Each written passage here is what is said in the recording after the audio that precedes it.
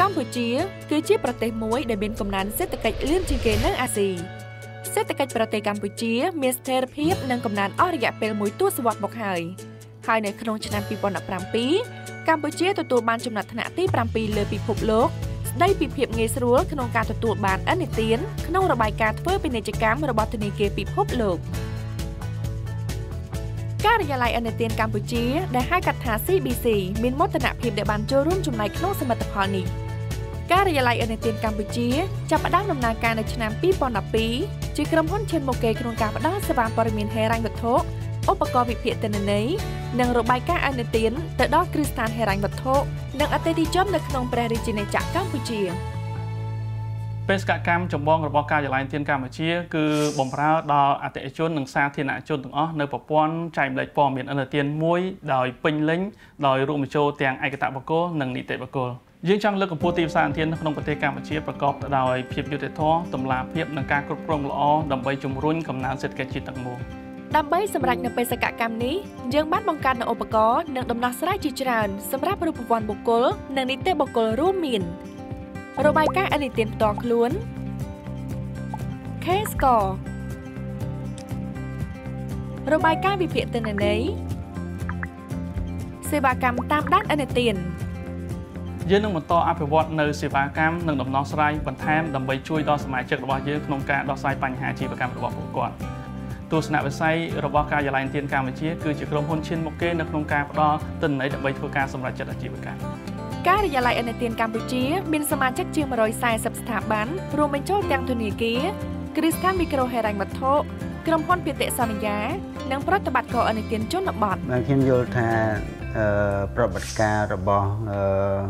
ការិយាល័យឥណទានកម្ពុជាគឺគាត់ប្រតិបត្តិការទៅបានល្អមែនទែនហើយព័ត៌មានដែលយើងទទួលបានពីការិយាល័យឥណទានកម្ពុជាគឺជាព័ត៌មានមួយដែលមានភាពត្រឹមត្រូវដែលវា secret យើងជឿថាព័ត៌មានទាំងហ្នឹងគឺអាចជួយយើងបានច្រើននៅក្នុងកិច្ចប្រតិបត្តិការរបស់គ្រឹះស្ថានមីក្រូហិរញ្ញវត្ថុអត្ថប្រយោជន៍របស់ការិយាល័យឥណទានកម្ពុជាឈលលើគោលការណ៍3យ៉ាងអតិថិជនទទួលបានការសម្រេចលើកម្ចីឥណទានបានលឿនជាងមុនជាមួយនឹងអត្រាការប្រាក់សមរម្យ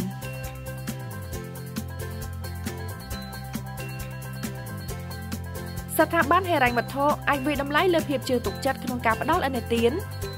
ជៀសវាងការផ្ដល់ឥណទានលើពីលទ្ធភាពសងត្រឡប់របស់អតិថិជនដែលបានដាក់ពាក្យស្នើសុំឥណទានការិយាល័យឥណទានកម្ពុជានឹងបានចូលរួមច្រើនមែនទែននៅក្នុងការអភិវឌ្ឍសេដ្ឋកិច្ចរបស់ប្រទេសកម្ពុជាយើងគាត់បានផ្ដល់ព័ត៌មានយ៉ាងត្រឹមត្រូវឲ្យទៅគ្រឹះស្ថានមីក្រូហិរញ្ញវត្ថុក៏ដូចជាធនាគារបានន័យថាគ្រឹះស្ថានមីក្រូហិរញ្ញវត្ថុនិងធនាគារពាណិជ្ជហ្នឹងគឺគាត់បានយកព័ត៌មានហ្នឹងទៅធ្វើការវិភាគបានច្បាស់លាស់មុននឹងធ្វើការផ្ដល់កម្ចីឬមួយផ្ដល់ឥណទានទៅឲ្យប្រជាពលរដ្ឋដែលត្រូវការទុនយកទៅប្រើប្រាស់បានត្រឹមត្រូវយើងពិតជាមានមោទនភាពចំពោះលទ្ធផលនៃការផ្ដល់ព័ត៌មានឥណទានរបស់អតិថិជនគ្រឹះស្ថានធនាគារនិងហិរញ្ញវត្ថុបានទទួលព័ត៌មានកាន់តែទូលំទូលាយពីការិយាល័យព័ត៌មានឥណទាននៅកម្ពុជាដើម្បីឲ្យគាត់វិភាគហានិភ័យរបស់អតិថិជនក៏ដូចជាអ្នកខ្ចីប្រាក់ឲ្យបានគ្រប់ជ្រុងជ្រោយនិងមានប្រសិទ្ធភាពដើម្បីការពារហានិភ័យនៃការបាត់បង់ឥណទាន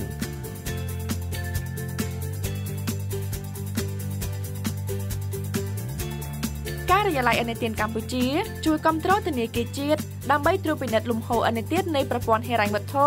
វិភាគទិន្នន័យដើម្បីបង្កើតរបាយការណ៍ស្ថិរភាពហិរញ្ញវត្ថុនិងគ្រប់គ្រងស្ថាប័នហិរញ្ញវត្ថុទាំងអស់នៅក្នុងប្រទេសកម្ពុជាគឺជាប្រទេសមួយក្នុងចំណោមប្រទេសដែលមានសេដ្ឋកិច្ចរីកចម្រើនខ្ពស់ហើយក្នុងរយៈពេលប្រមាណឆ្នាំចុងក្រោយនេះកម្ពុជាទទួលបានកំណើនជាង 7% ក្នុងឆ្នាំវត្តមានរបស់ការិយាល័យឥណទាននៅកម្ពុជាគឺជាកូនសោមួយសម្រាប់ការជំរុញការប្រើប្រាស់ឥណទានឲ្យកាន់តែមានប្រសិទ្ធភាពនិងទូលំទូលាយជាក់ស្ដែងនៅឆ្នាំ2017នេះកម្ពុជាទទួលបានចំណាត់ថ្នាក់លេខរៀងទី7ថាជាប្រទេស ដែលមានភាពងាយស្រួលក្នុងការទទួលបានសេវាឥណទានតាមរយៈការវិដំឡៃរបស់ក្រុមធនាគារពិភពលោក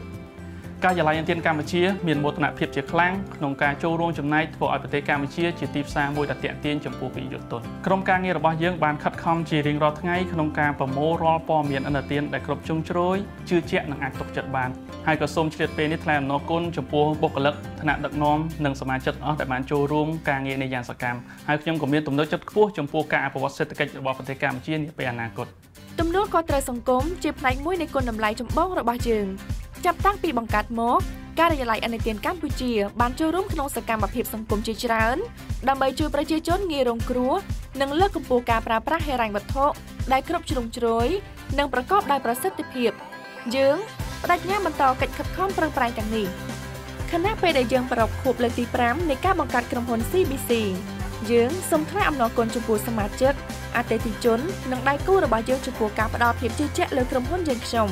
បេសកកម្មរបស់យើងតទៅមុខទៀតគឺនៅតែបម្រើអតិថិជនក្នុងនាមជាក្រុមហ៊ុនឈានមុខគេក្នុងការផ្ដល់ទិន្នន័យសម្រាប់ធ្វើការសម្រេចចិត្តនៅព្រះរាជាណាចក្រកម្ពុជា